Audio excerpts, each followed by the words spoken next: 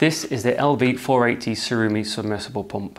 This is made from cast iron. It's got internal parts made from metal and stainless steel. This particular model is a 2-inch. It has the 110 voltage plug. It is also available in the 230 as well, with your household plug on there as well. It comes with 10 meters worth of power cable. This has got a 2-inch outlet, 2-inch or 50 mil. And it has a flow rate of around about 220 litres a minute.